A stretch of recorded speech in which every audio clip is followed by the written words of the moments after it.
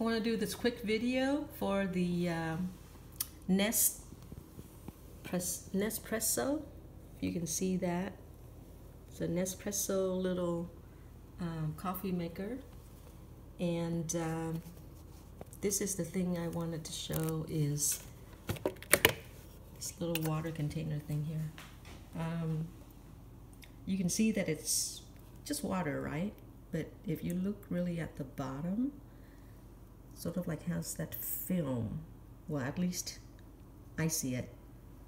But so I want to demonstrate to you what I mean by taking a Q-tip and then going in here and then just give it a swirl,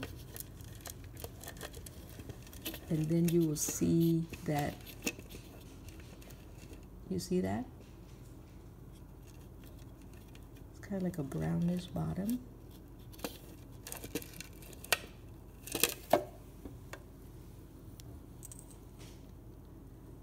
So that's what's been collecting in there. So if I don't clean it out, that's what I've been drinking. Isn't that gross?